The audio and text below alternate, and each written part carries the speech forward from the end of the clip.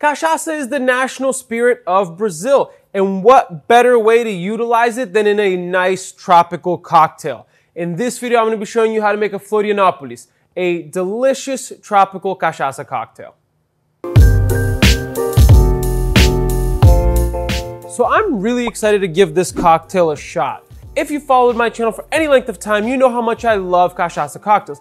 And if you don't, what are you doing? Yeah, hitting that subscribe button. And this cocktail really excites me because I love mixing sweet and bitter elements. And this cocktail called the Florianópolis, or for those of you English speakers, Florianópolis, is a cocktail that combines silver cachaça, passion fruit, Aperol, and fresh lemon juice. It's a simple 4-ingredient cocktail, and I'm really excited to give this one a shot. It was featured on Novo Fogo's website, and it sounded so good, I was like, hey, let's try this one. So this is a shaken cocktail. We're gonna grab our small shaker. We're going to do 1 ounce of freshly squeezed lemon juice. So I gotta cut this lemon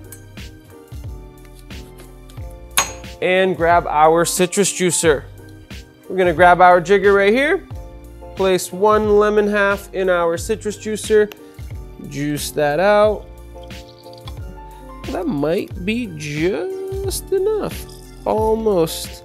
Gotta juice the other half to get the little bit remaining. All right, so 1 ounce of freshly squeezed lemon juice. We're going to do a 1/2 ounce of Aperol. I feel like this is gonna have a beautiful color to it. We're going to do a 1/2 ounce of passion fruit syrup, which is just passion fruit puree with a little bit of sugar. And last but not least, we're going to do 1.5 ounces of Novo Fogo Silver Cachaça. All right, now let's fill this up with some ice, lock our tin, and give it a good shake.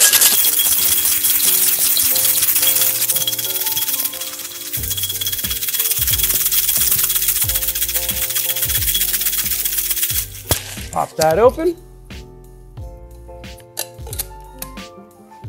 And we're going to serve this in our Nick and Nora glass and double straining that in there.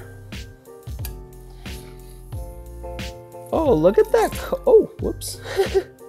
Try not to spill a bunch of your drink while you're pouring it out like I did. But just look at that color. That is beautiful. It's a nice light pinkish, almost orangey color. It's a beautiful cocktail. If you have like an edible orchid or anything like that, you could garnish with it, but I'm not gonna garnish with anything at all. And we're gonna give this one a little sip. Smelling it first. Very fruity on the nose. Let's give that a taste.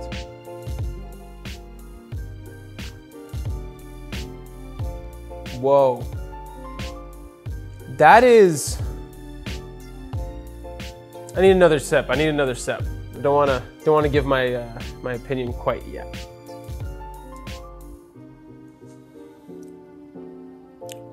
You know, it's a little tart. It's a little bitter. The cachaça does provide a really good crisp body to it, and the lemon is a great acidic addition to it. But a part of me feels like it's just, if you like passion fruit, this is a great cocktail. And I personally like it. I love the tartness from the passion fruit and the lemon. I just think it's maybe missing a touch of sweetness to it.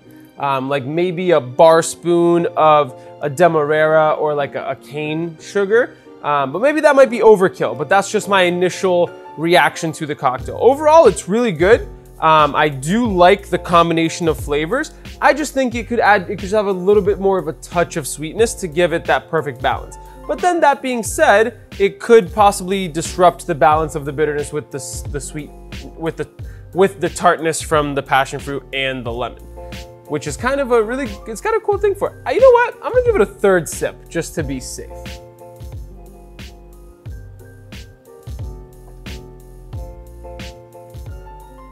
It is pretty tasty, I'll give it that. I do like the bitterness because it keeps you coming back. It keeps you coming back for more. It's like you want to keep sipping on it, and the tartness is just like, it comes up at the end. So I guess in that respect, you wouldn't want the sweetness because those are the elements that keep you coming back to keep drinking it. So yeah, overall, pretty good cocktail. And there you have it, guys, the Florianópolis. If you enjoyed this video, it would mean the absolute world to me if you can come on over here and hit that like button. Hitting that like button is a super easy way to help me out. It shows YouTube that you liked it, and maybe YouTube will show me to more people, and that would make me happy. But that's enough for me. I got an amazing cocktail to get back to, and we'll catch you guys in the next one. Cheers.